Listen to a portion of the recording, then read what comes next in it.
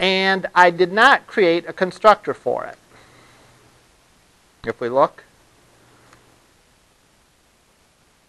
no constructor. All right. But as is stated previously, if you don't create a, if you don't create a constructor, the compiler generates a no argument constructor that simply creates objects and doesn't do any initializing. All right? So that's what happens. So when we create this object in our code here, where we create our new meal, we don't get a compile error, right? Because the constructor was supplied by us, or to us rather, by the compiler. So the question I want to start class with today is, what constructors should we have? All right, and there's no right or wrong answer to this. There might be some wrong answers, I don't know. If you work hard enough, you could come up with some really wrong answers. But there's no definitive answer, let's put it that way. I'm more like, I want to hear the thought process that you have. The question was, to repeat, we had no constructors, a no argument constructor was created for us. What constructors should we have? If you were doing this, what constructors would you put on this?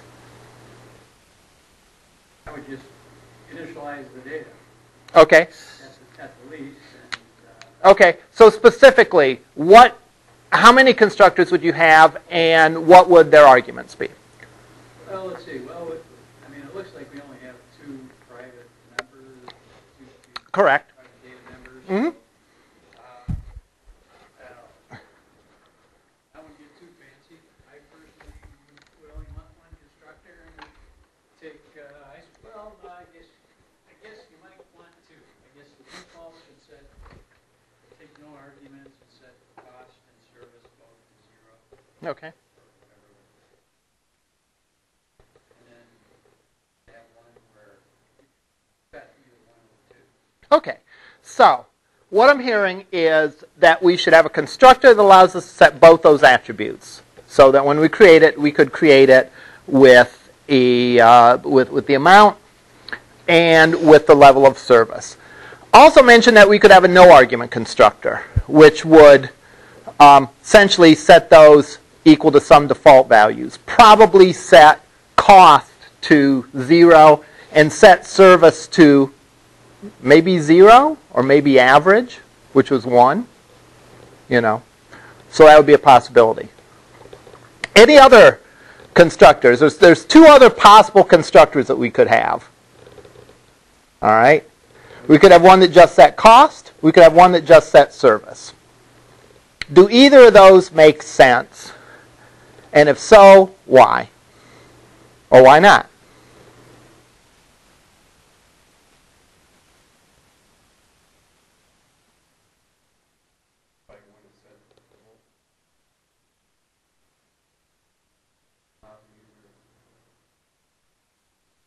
Okay. Okay.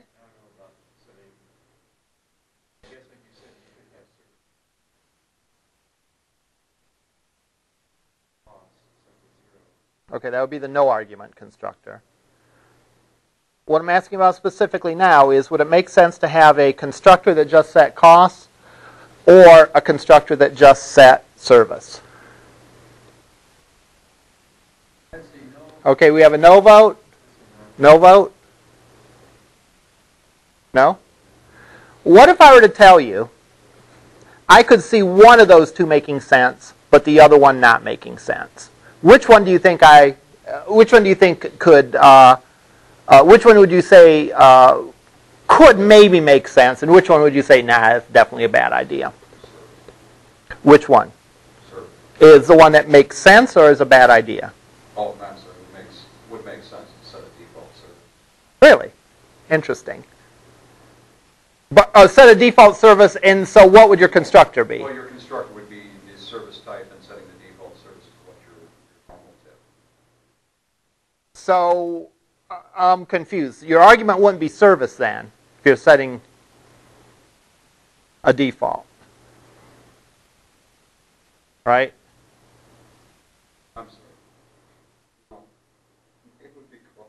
Okay, cost. In other words, we could set the cost, and we could assume that the service was just average, and not worry about poor or not worry about excellent. That way, we have our simple tip calculator. We could make a real simple tip calculator that only accepted an amount, assume the service was just ordinary run-of-the-mill service, and then gave a tip based on that. Okay, so it would make sense to me to have a constructor for cost that we defaulted the service to average. It would make a sense to have a constructor for both of them, where we could set both of them in one shot. Makes sense to have a constructor that accepted neither of the arguments? Yeah, probably. I don't know. I might not create one, but I could see creating one. Probably the one that I would say is pretty clear, it doesn't make sense, is to have a constructor where you could set the service and default the price. You know, what's the default price? Yeah, you were thinking backward. You were thinking default the price, but then you would set the cost, right? So that one I would say wouldn't make sense. Yes? Quick question. Did you say that the way it is right now, without a Right. the default structure, Right. did not set these values to anything? Because I thought they would be initialized to They would, well, being a double and an int. yeah. The constructor doesn't do that. The act of declaring a double and an int is what does that. So yeah, strictly speaking, those do get set, but so let's make a couple constructors. All right. What's the syntax to make a constructor? What do I do?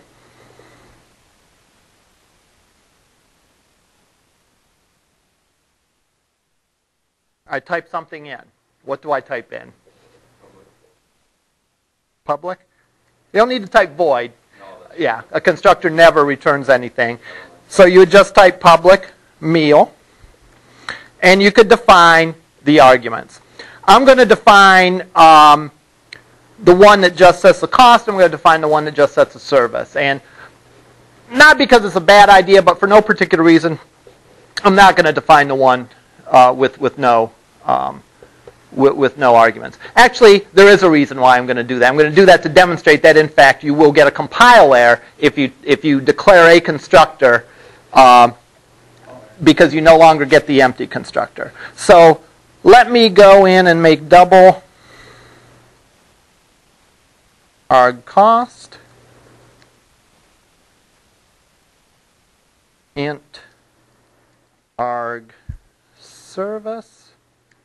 It's funny typing on my own laptop here. And I can say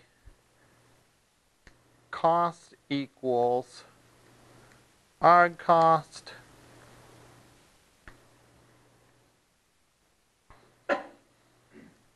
service equals arg service.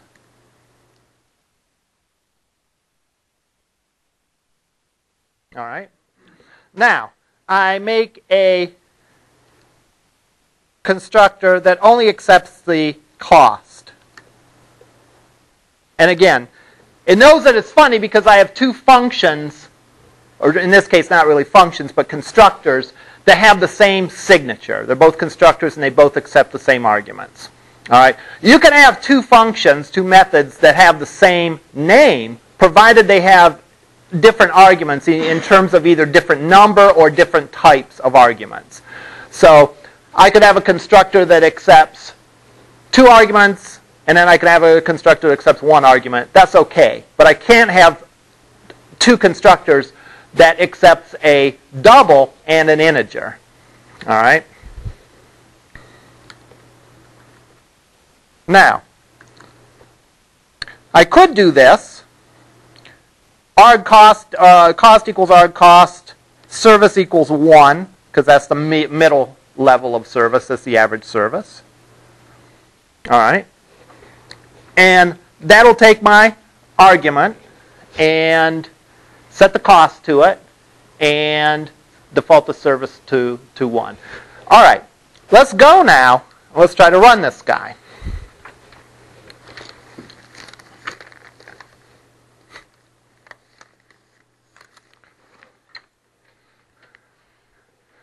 By the end of the semester, I'm definitely going to feel like a mad scientist. Pulling everything out of my bag, and upstairs I have different stuff, and it's just crazy.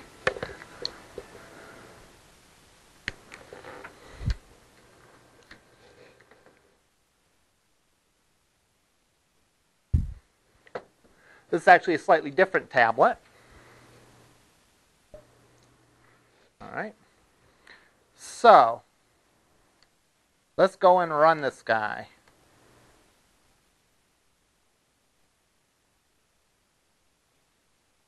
And, big surprise, we get an error. Whoops. We get an error. Why do we get an error? The fact that we declared, the fact that we declared a constructor means we don't get the no argument constructor for free. That almost, when I first learned that, I remember thinking, it's like, that sounds like a game, well, you declared one, so you don't get the free one, And it's not like that. The thought is that when you're defining constructors, you're telling the Java compiler, hey, look, I know what I'm doing. I want to handle these constructors. So it says, okay, fine. I won't do anything for you.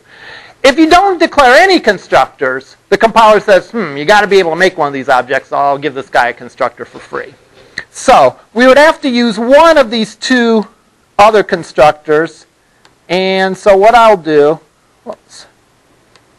is I'll cut this line, put it down here, and then I will call the constructor with these two values.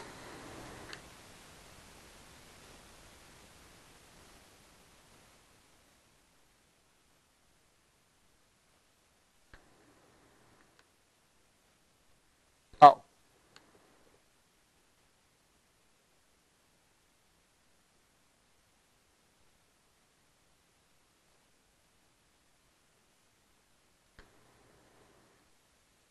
I wasn't paying attention there. I set it equal to the text box.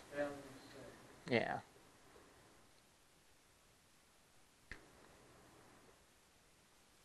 And tip is, or level of service is this. So now I can go, and I should be okay.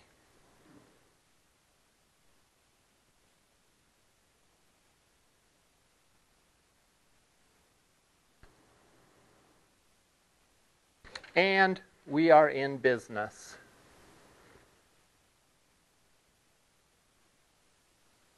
And there's our tip calculator back. We can go in and we can enter an amount and a service. And then calculate the tip, and it calculates the tip correctly.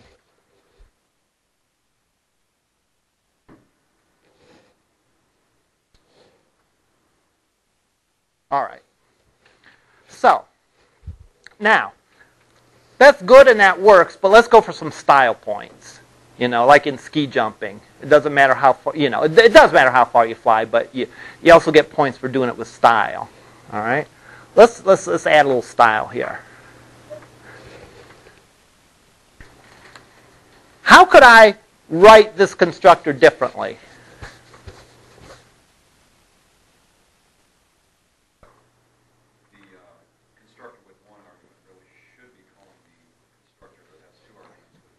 Right.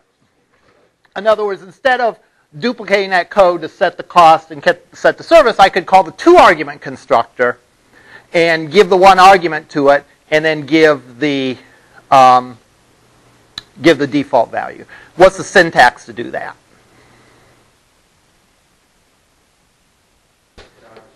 Yeah. So I could do this.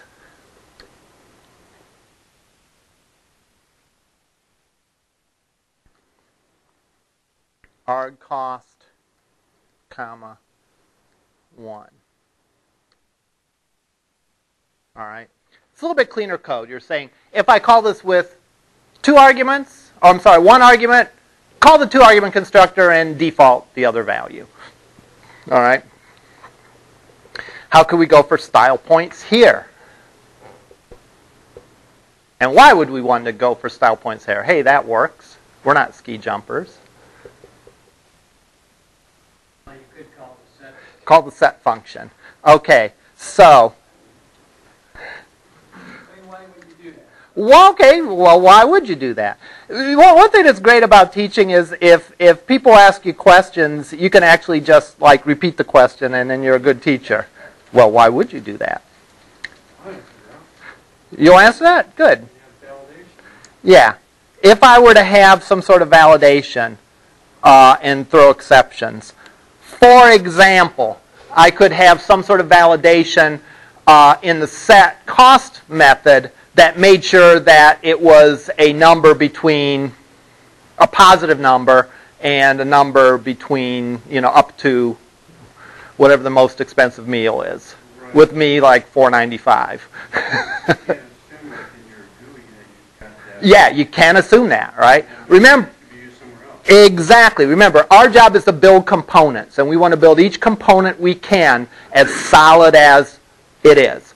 Because, and again, that's even with the discussion with the constructors. Like, what constructors do we need?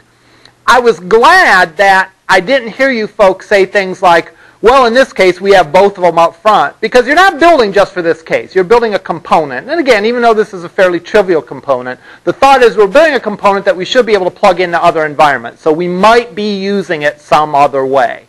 So again, with that in mind, yeah, you can assume that there's going to be validation, all right, to make sure that that works. All right. As such, if you call the set function, then your throwing of exceptions you could put in one place and be confident that that works. Do I always code it this way myself? No, I probably don't. If there's no validation, if it was just a set name, I probably wouldn't necessarily do that. But this probably is like the textbook way to do it. All right. One last thought on this. Literally on this. All right. This has to be the first line of the constructor. So I can't have some other stuff than this whatever. Likewise, and we're not really talking about inheritance at this point, but similarly, if I do super, which calls a constructor on the super class, it has to be the first line. By implication, you can't call this and super in the same constructor, right? Because both of them got to be the first line. So you can't have two first lines, so that implication is that. So, okay, now I think we got some style points on this. All right. Next thing I want to talk about is our exceptions. All right. Because if you noticed, let me try to get this not to time out so quickly so I'm not constantly swiping.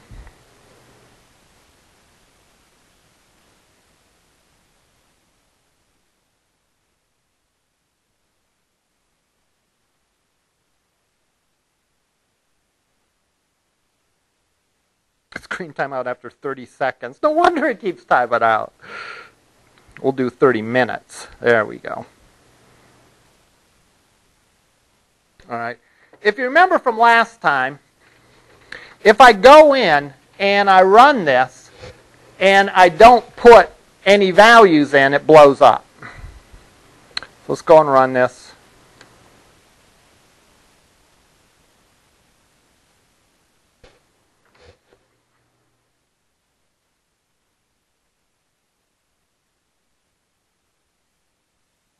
Oh, I clicked the wrong thing. Let's go and run this.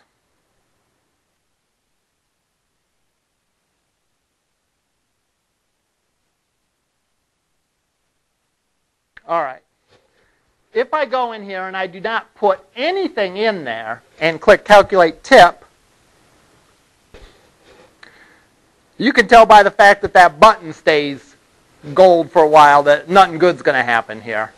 All right. And effectively, I didn't see what popped up. Did something saying it died pop up? Okay. Well, yeah, it died. If I recall when I did this on the other one, I got a little message first, but here it just went. All right. So what's the problem? The problem, of course, is that somewhere down the line, it expects the cost to be a double. An empty string is not a double. So more than likely, like this line is blowing up. All right, where I'm taking double cost equals double parse double e get text to string, blah, blah, blah. All right.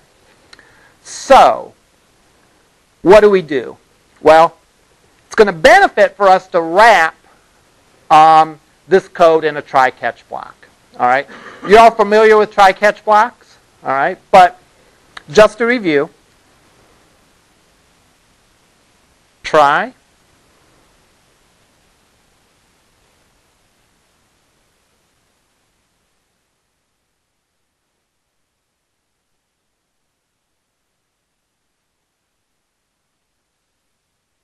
good. If you're familiar with it, tell me the syntax for it. Catch, exception, E. All right, there we go. And then what I'm going to do is I will set the text saying invalid input. Whoops. Because really, what else could go wrong?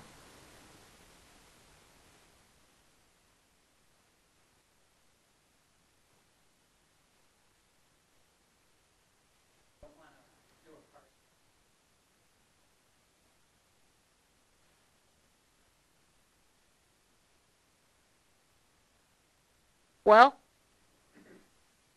we can talk about that. This is not necessarily the only way to handle that.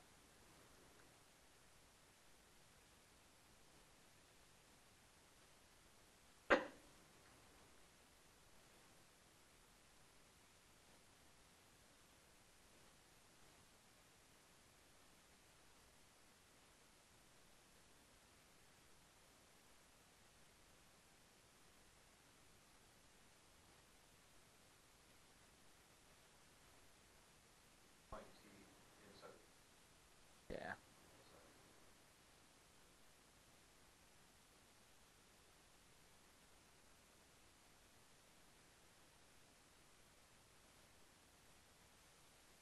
All right. So now we go and run this.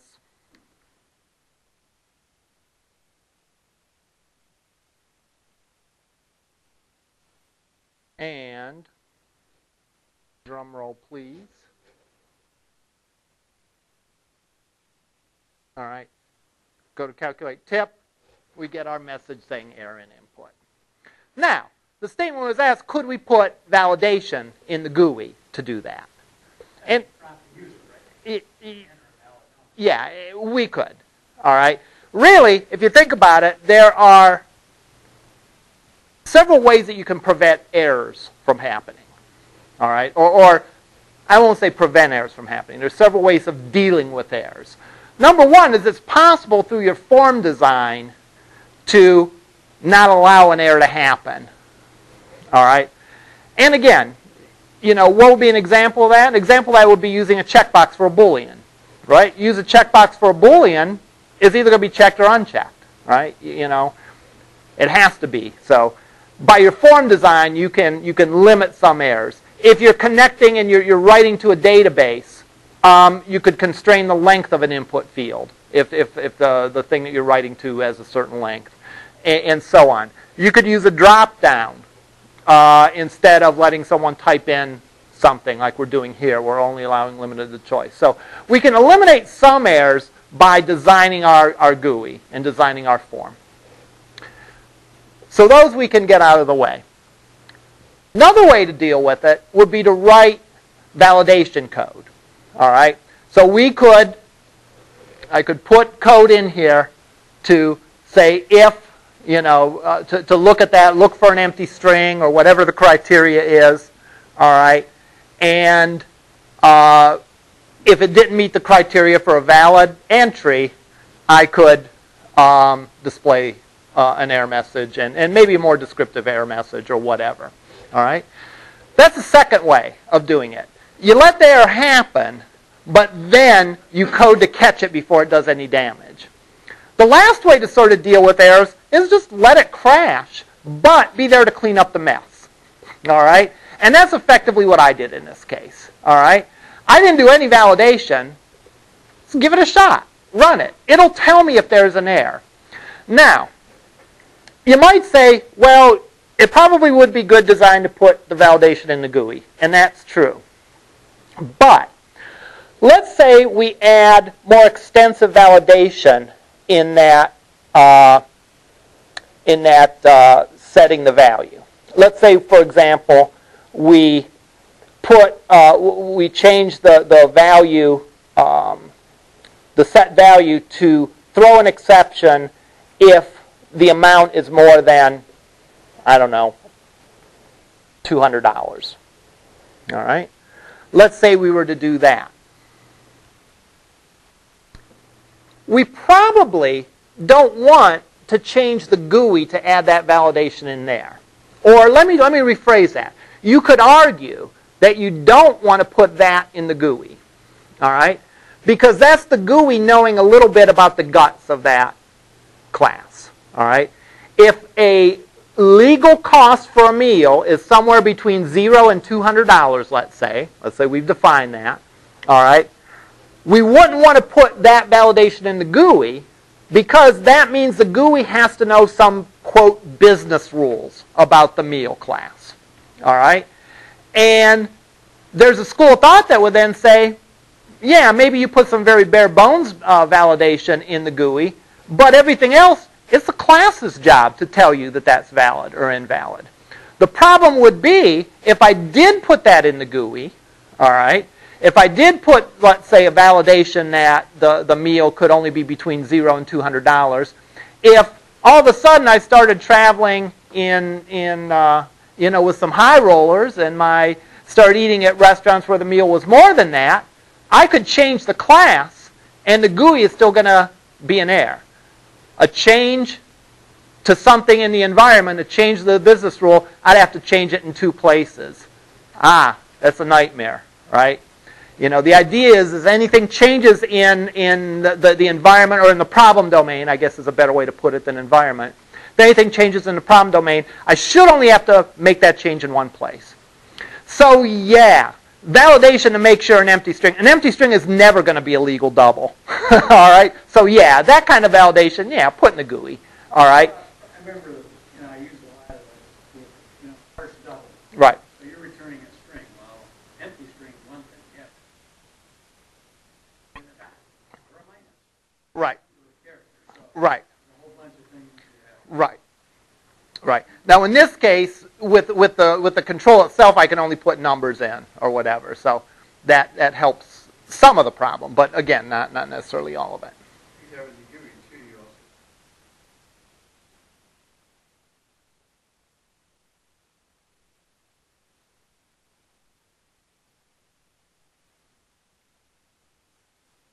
also. It would make it harder too, yeah. Would it,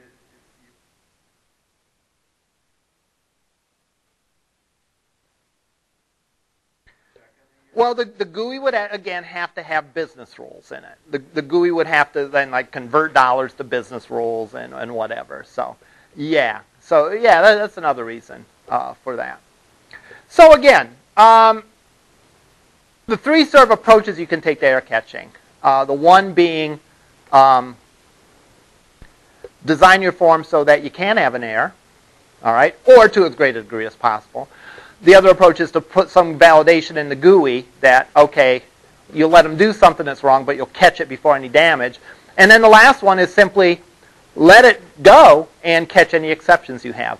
And that almost sounds like the lazy way, all right, but you can make an argument for that being theoretically the best way to do it. Again, for all the reasons about the business rule that does the validation of that and so on and so forth. All right. Now, if you've noticed, what I want to do, again, the purpose of this week was to refresh our memory on Java. It turns out that you folks have a pretty decent memory on Java, so we didn't need to do that maybe to as great a degree as I thought I did. So what I've done is I've added some GUI elements to this, and we're going to expand the Java class. So we'll get a little bit of practice with doing some Java stuff, but we will also get some practice coding in the Android environment. And what I did is I added to the GUI, you can see it here, a checkbox to whether it is to go or not. All right. So there's a third attribute for the meal. All right. There's the amount of the meal, there's the level of service, and whether it's to go or not. All right. I then, you can see by the extra space between the label that's there and the button, I've put I put a label in for the tax. I've put in a label for the, well, we have a label for the tip. I have a label for the tax, and then I have a label for the total, when the total being the amount plus the tip plus the tax. All right. So what I like to do is I like to finish the coding of this piece of it. All right. And that will involve a little bit of Java stuff and a little bit of coding in the Android side of things. All right. So where do we start? What's our starting point on this? Yeah, you should have an idea of what we already have. I already added the GUI. Yeah. I added them to the GUI simply because I wasn't sure what the resolution of this would be. But, oops. The way it was displaying my page before, I was having trouble seeing some of these other fields. All right. So I thought I'll just add the GUI. I actually didn't even use the graphical view to do this. I just went in and did the coding for it. Sometimes I mess up when you drag it. And if you're dragging things around, if you're rearranging things, sometimes you might be rearranging them in a way you don't realize it. So a lot of times, if you actually cut the code and paste it, that's a better way. So we have the GUI set. So that we don't have to worry about. What's the next thing that we should address?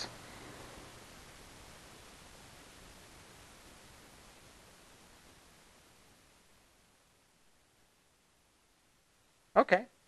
So what do we need to add to the meal class? Okay. Now is that a field or is that going to be a function? The tax? To calculate the tax on the meal. No, the user won't enter it.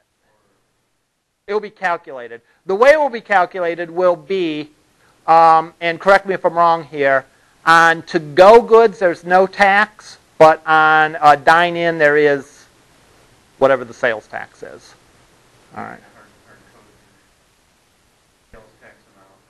I'll hard code the percentage, and again, I could make that a public final, a constant. But what attribute do we need to add here? You need a total. Okay. Does anyone have a different approach?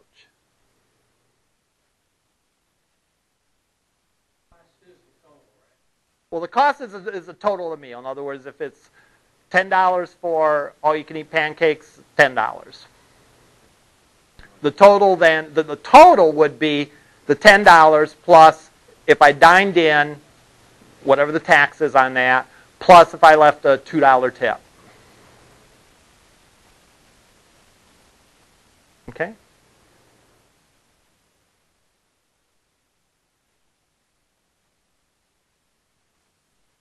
Okay? Ben, do you have any thoughts? I think I can see wheels turning, so I'm assuming you have some thoughts. Maybe your thought is that you can't wait for the weekend, but there's something going on. Okay. How much details are we showing? Okay. Would we at some point, well, of course, this is a class we may want to store that total somewhere, may want to somewhere now, right? Okay.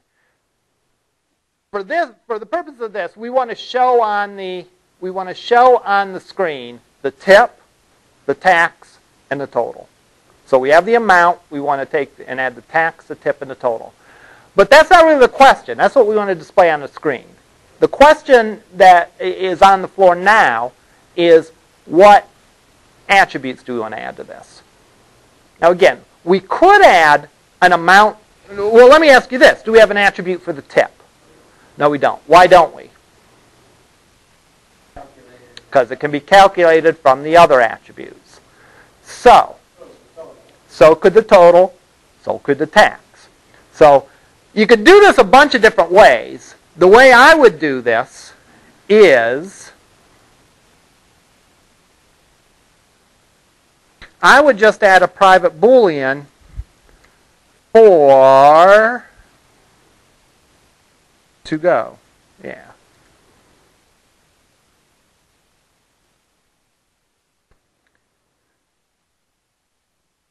And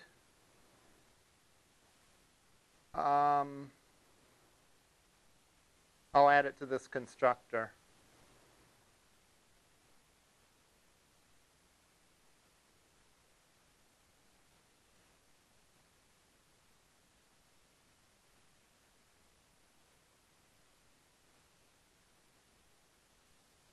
And I'll assume that we're dining in, so I'll put false. All right. And I'll put my set and get.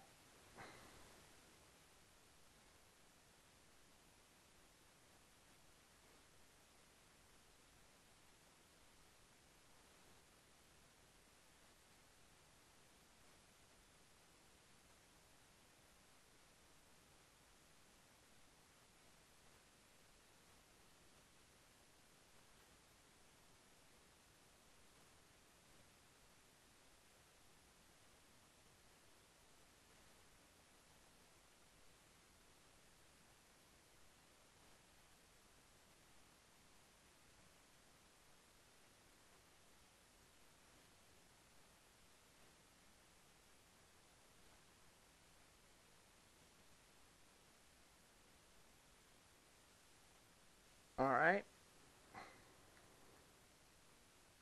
Now, when I design my class, I am not going to create an attribute for the tax and for the total. I'm going to make that available through methods. All right? And the reason for that is it simplifies things. Right? Think if we did have an attribute for the total, all right, and for the tax. If we went and changed the to-go from carry out to go, we'd have to go and not just change that attribute, but we'd have to do a recalculation to keep everything in sync, all right?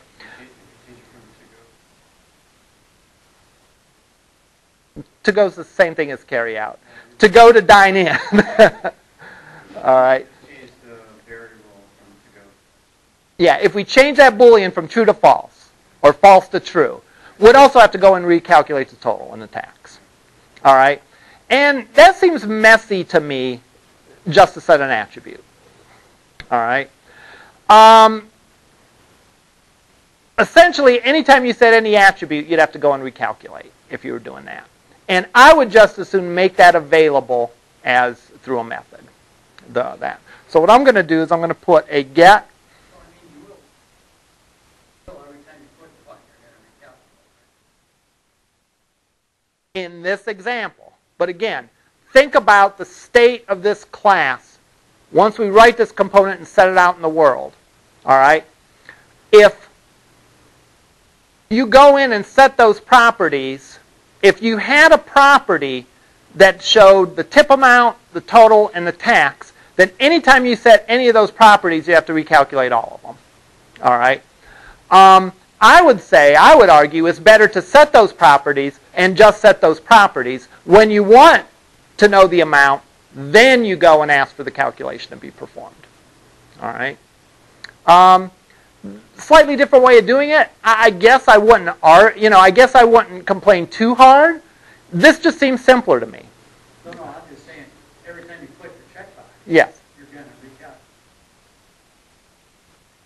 No, well, only when I click the button to calculate. I'm going to do that. Right. All right. So I'm going to make my calculate tax and calculate total methods.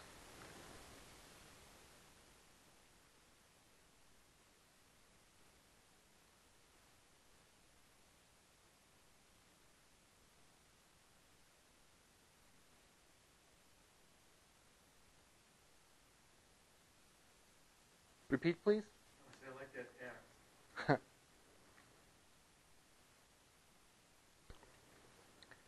And what's the rule again? If to go is true, so if to go equals false, remember to use the double equal sign.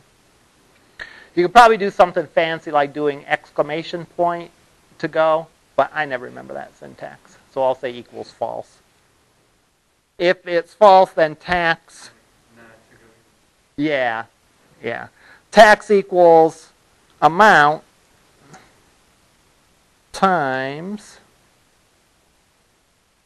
not amount but cost, times, what's the rate of sales tax?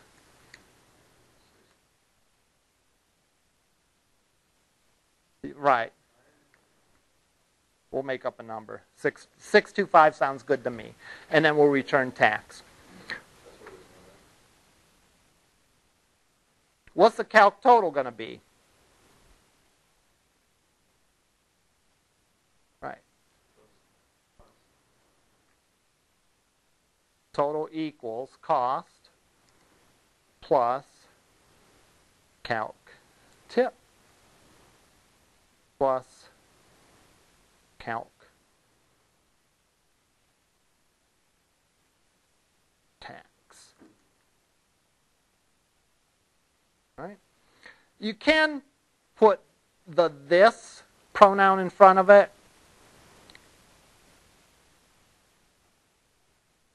My philosophy on that is whatever like rings a bell with you. You know, a lot of times just to see the function sometimes can be confusing. If you see this, it's like, oh, okay, now I know where that function's from. But if you omit it, it's no big deal. All right.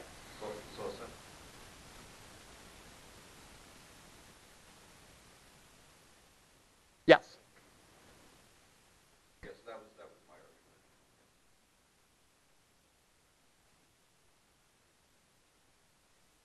argument. Oh, okay. So to get the tax Touche. value, then you're calling it. Touche. You're calling it. Yep. You're wasting cost. Touche. Right. Well, but you would then have, well, are we wasting processing? Because you're going to have to call that every time something changes. So you set the amount, you're going to have to call calc tax. You set the to go, you're going to have to call calc tax. In this example. All right. Right. You're going to call calc tax whenever you. With the way that we have this, we're only calling the functions when we hit the when we hit the amount. All right. The statement was if we had an attribute for tax, an attribute for tip, and an attribute for total. If we had that, then anytime you set anything, you'd have to call and do some calculations. Here, I'm not doing any calculations until they ask that they want some calculations performed. The tax is a separate amount. Yes. So we're going to call calc tax twice. So they just point every time you change. You have to refresh your totals once. Right. Or your class would be out of sync. It would say that you had great service on a $100 thing and the tip was incorrect. All right. All right. So now what we're going to do is we are going to go and how do we grab the value of How do we grab the value of that checkbox?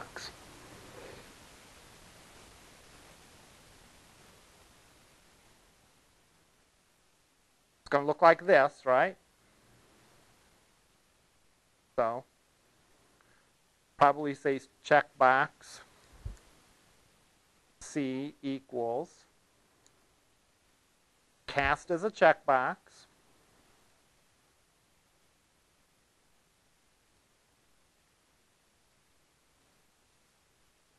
Find view by ID, RID. Okay, maybe checkbox. Oh. Where do we get that ID from? Well, we have to look at the layout. And in the layout, the checkbox is called this, ID to go. So I'll have to go here and say ID to go. Now, we got a little squiggly line, right? So something ain't right. Is that control called a checkbox? Yeah, it's called a checkbox. At least it looks like it's called a checkbox. What do you suppose is wrong? No. That sometimes is the case, but not the case this time. Well, you know what? Let's click on this. There's a little light bulb. The little light bulb over there means it has an idea how to fix it. Yeah, very, very hard to see, like right next to the X. All right? And it's telling us that checkbox can't be resolved as a type. It doesn't know what checkbox is. Okay. That's one. Well, let's back up. That's one possibility is I got the name wrong. All right. I said checkbox. We could Google it, and we could find out, yeah, it's a checkbox. All right. Well, I'll save the trouble there. I could have spelled it wrong. I could have spelled C-H-E-K, forgot the C or whatever. The other possibility is, as we click on that, I need to import the checkbox package, or rather the checkbox class. And if you just then click on that, it goes and imports it. Now, the importing, if you notice, the import stuff is up at the top, and you can click on it and you can expand it and you can see all the stuff that's imported. Or you can also hide it if you want. Yeah. Yeah, it just goes right where it is and all that. Yeah. So pay attention to the little light bulb. Because Do you lose anything by saying import? No. Might make your compiles a little longer, but it should not affect runtime. All right? No. Yeah. So it might make your compiles a little longer because it has to look than doing that. All right. So now, no. It just tells it where to find things. Yeah. Remember, your choice is either to type or import. All right. If you have a class, you could either give the full package path to it, or you could import it at the top and then be done with it. All right. So now, C dot, and thank goodness for IntelliSense, we can look through here and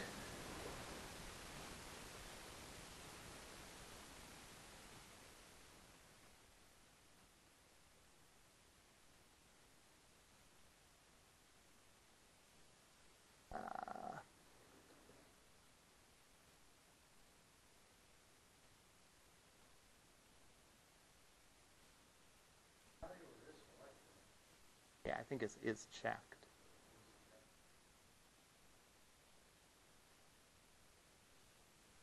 There we go. Is checked. Now notice, and this is a little hard to see maybe, if you pull up something via the Java docs, remember that a class can get its methods can either be declared on that class or on one of the ancestors. This is telling you that this method actually comes from the ancestor of the checkbox, which is the compound button. So like if we were to Google that, yeah, exactly. So if we were to Google this, yes. if we were going to Google this, well, you'll just have to take my word for it. It would show, you'd have to go and expand it to see.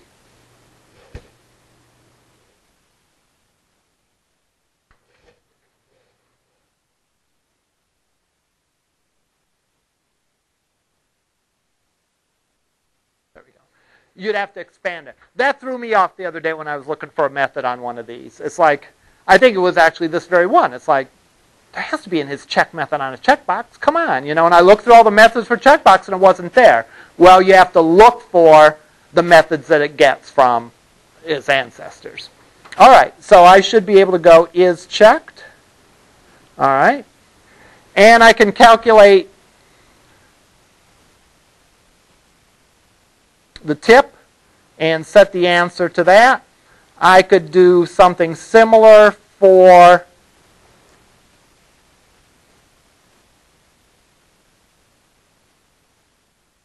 tax and total.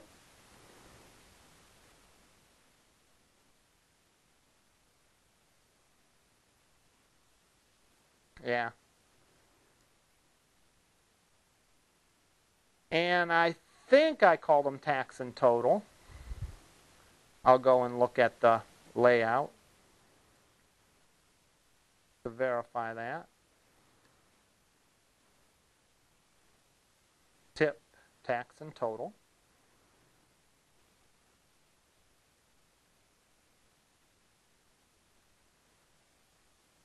All right. Then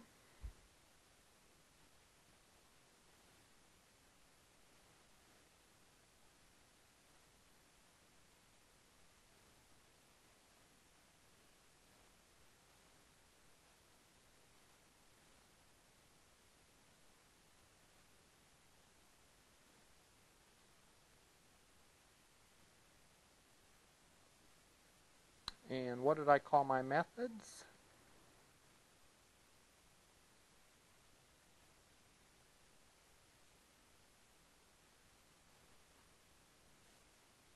Calc tax, calc total, and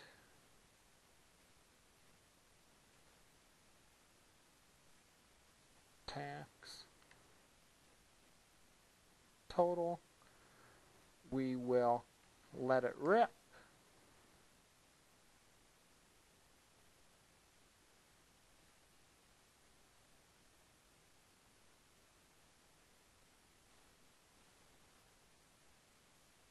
And we go in and let's say that we have average service, $100 check, and it's not to go. So it should be 100, 15% tip, so it'd be $15 tip. Tax should be $625. And total would be whatever the sum of that is, $121.25. All right, and there we go. Yay. All right. Now,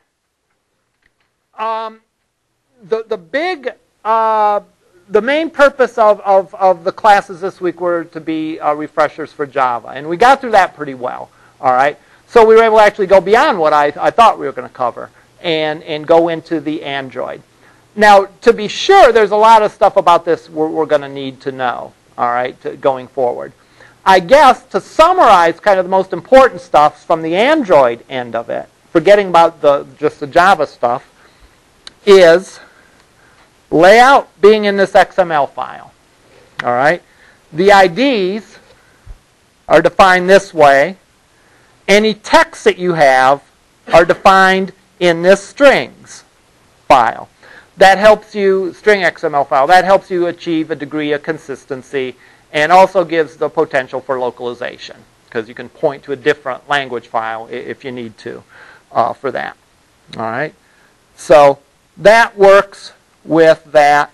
This actually, the IDs actually get created in this little R file, which actually helps do the glue and help to connect the controls that are in your GUI and your layout with the code.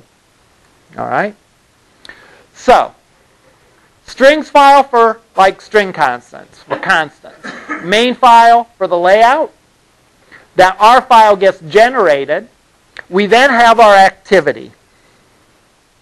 And if we look at this activity, sort of the key points here are, for any button, we need to create a listener. If that's how we're going to do this, if we're going to do it with a button, we create a listener. And then we use the find view by ID to find things based on their ID, get a pointer to them. We have to cast it to make it the right type so that we can treat it like the proper type that it is. All right? And then we're on our way. We're doing basic Java programming, you know. We may have to struggle a little bit to find a particular property for method for a particular control, but we can create our own classes and call methods on them and go from there. All right. So the big thing, I think, you know, whenever you're studying this stuff is how the components fit together. So that's really, I think, the lesson I wanted to get you from that. One last thing I want to point out, and we'll pick up on this week. In a way, I'm gonna look at, because what we're going to cover, what I was planning on covering next week, I think is actually like a step down from what we did in class this week. So I'm going to have to make that tougher. All right.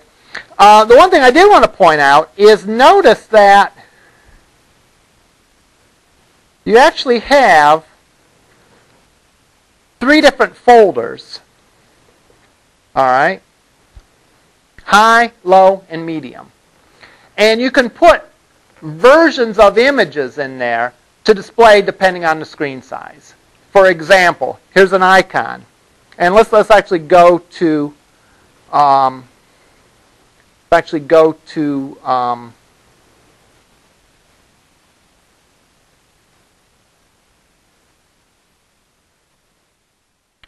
the file system and look at those.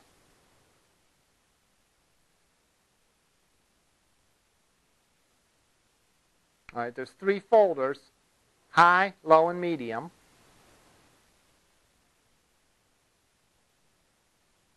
Here's the icon on a high screen resolution. Here's the icon on a medium screen resolution. Notice it's a little bit smaller. And then finally on a low screen resolution, where'd it go? It's a little smaller still. All right. That's one way that you can handle the fact that you're writing an application that might work on a big old tablet, or it might work on a little bitty phone, or it might work on one of these guys. It's kind of halfway in between.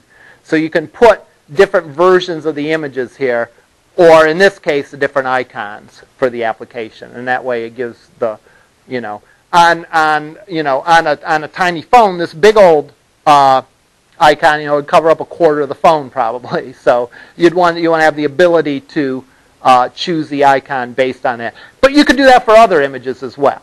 You know, if you know someone has a tablet and they have the real estate, you can display higher res pictures than if they have a tiny little phone. All right. So I did want to mention that this time. We'll certainly explore more of this next time. Any questions? Okay. Do you want to talk about them now, or do you want to? Yeah, I don't know if anyone else.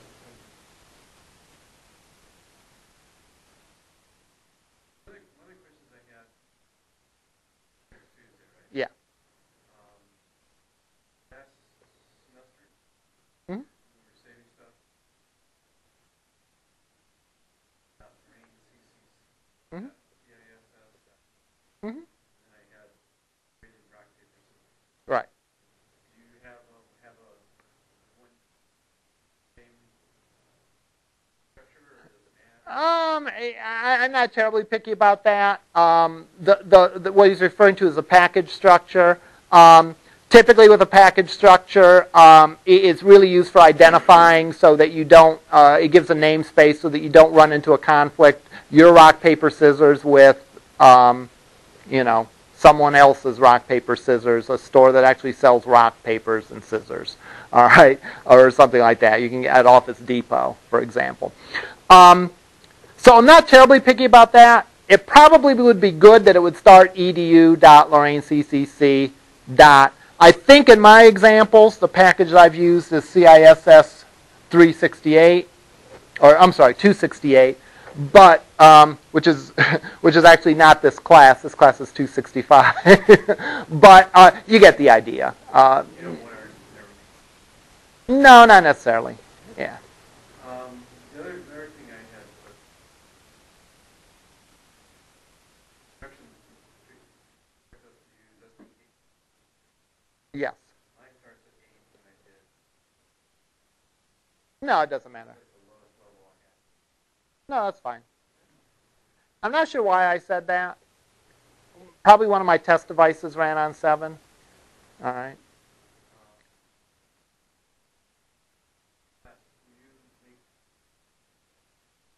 Yes. The example prior to the starting point for this was made available, all right, before. But now that we made these revisions to it, I'll make this. There's a folder called Lectures and Examples, and there's the videos for the lectures, and the example files usually are like right next to the lecture. So yeah. And then is that like your videos are also available? Yes. Where would we find them again on YouTube? The easiest way to do it would be to, if you pull up one of my videos, if you click the YouTube logo, that opens up the video in YouTube. And then you can see the user. My user is actually like Prof. M. Zellers, I believe. Prof. M. Zellers. And that'll... And the last question I had was, okay, you create the project, it creates. How did you create the? Oh, how do I create that? You just go in under File, New. Well, that's part of the challenge. Expect me to answer, spoon feed it to you? No. You go to File, New, Class. Yeah. We have to make sure the package. You put the package in there. You say where you want to put it. Typically, we'll put it in the application source directory. You give the package name for it. You give that and go from there. By creating new XML files.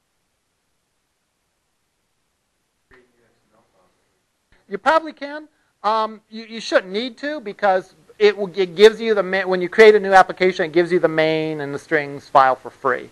So you can just just manipulate those. Other questions? All right. One thing I will do. Two of you have devices. I was going to say maybe I'll bring a device. Well, I always have at least one device that we can test it on to make sure it works in that environment. Even though two of you do have devices. All right.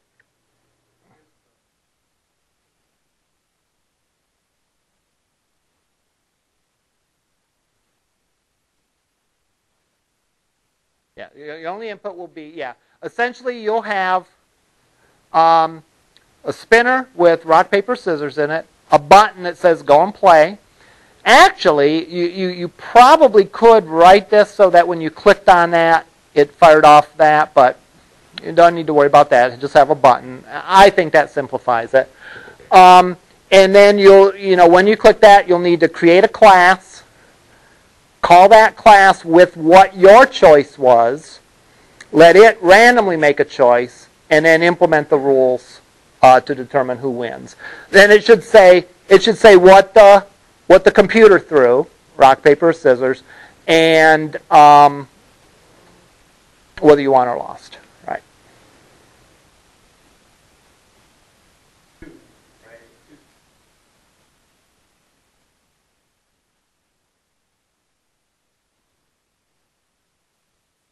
Yeah, I suppose you could, but Oh, yeah. You ran it. Right. In other words, when you clicked the button, it took your choice and would generate the computer's choice and show you. Yeah, that would work. Yeah, you could do that as well.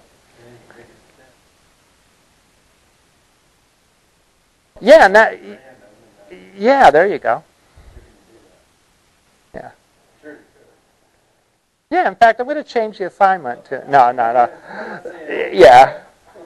Yeah, you could do all kinds of things. I was thinking even, and it probably wouldn't take much to like add images to your choice and that. But again, we just want to make sure we know how things talk to each other. In modern software development, that's a huge thing. All right, understanding how things talk to each other, because you're done with the giant stack of punch card COBOL programs where like everything lived in that program and you popped it in there and you ran. You're now in the mode where you have these little components that do things, and there's nice and there's a lot of advantages to that, and there's a lot of reasons for doing that, but you have to make sure they're talking to each other and doing it well.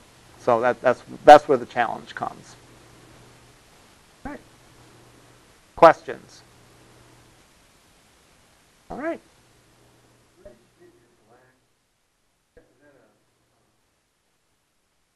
No, it's just a plain MacBook. It's not a MacBook Pro. It's old.